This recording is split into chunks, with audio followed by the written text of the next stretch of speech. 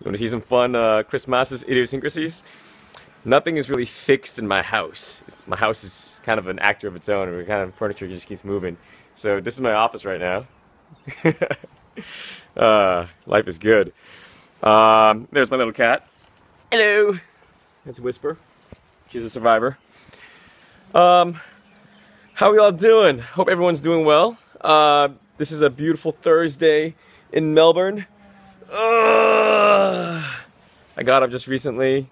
When I say that, I mean like I've had my morning walk, I've had my breakfast, I've done some admin, I'm doing some writing right now, and I thought I'd just share this with you. There's a piece of advice that I could give new actors, and this is something that Damon echoes as well. It's this: don't do acting. If I were to talk to my younger self, I would say don't do acting. I probably wouldn't listen to myself, but the whole concept is this. You know, if someone tells you don't do acting and you just stop, you don't have to drive to succeed to begin with. It's not an easy job. It's not an easy career path. To be honest, let me list the cons, all right? It is one of the toughest industries to be working in. I know an executive producer who said it's a suicide mission. It is fucking hard.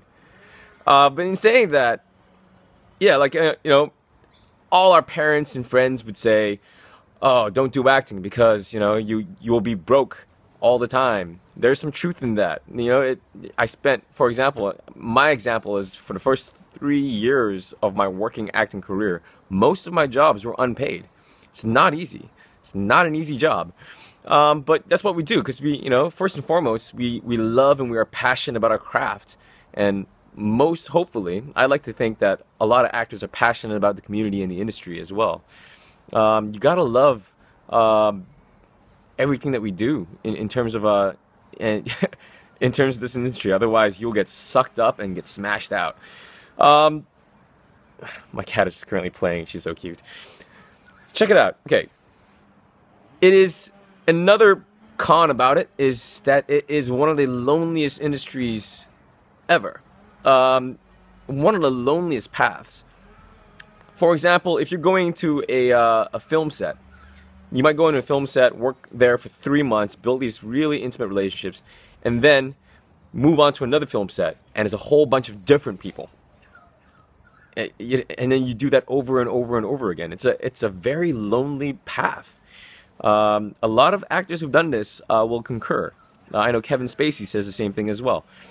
But all right, so this is where I'm going to throw up some pros. All right, the fact that I'm still doing it, it's proof that you can't escape it.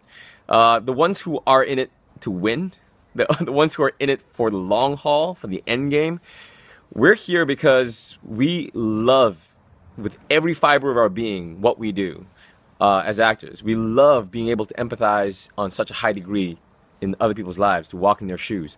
We love understanding characters, understanding human beings, understanding family. That's why we do it. We're practical psychologists. I know personally I'm a practical psychologist because of this. One of my mentors, Tony Robbins, would say the same thing. So, okay, what we can do, if you're an actor, all right, and I say don't do acting, you're gonna survive, but you're gonna survive because it's a calling. It's so much bigger than ourselves. It's something that either is seeded to us early, or I can't describe how exquisite or amazing the feeling is of fulfillment when you're doing what you're called to do, when you're living your dream, when what you conceive of and want to do, you make it happen. It's a beautiful, amazing feeling. So if you're on this path of becoming an actor, man, power to you, congratulations, take your time. And if you ever need training and stuff, holler at me. My name's Masters Mah. I'm an acting coach for the Actors Pendragon. Here we are. Merry Christmas coming up. And I hope you guys have a wonderful holiday season. I know I'm not working, but then I am working. Life is good. Peace.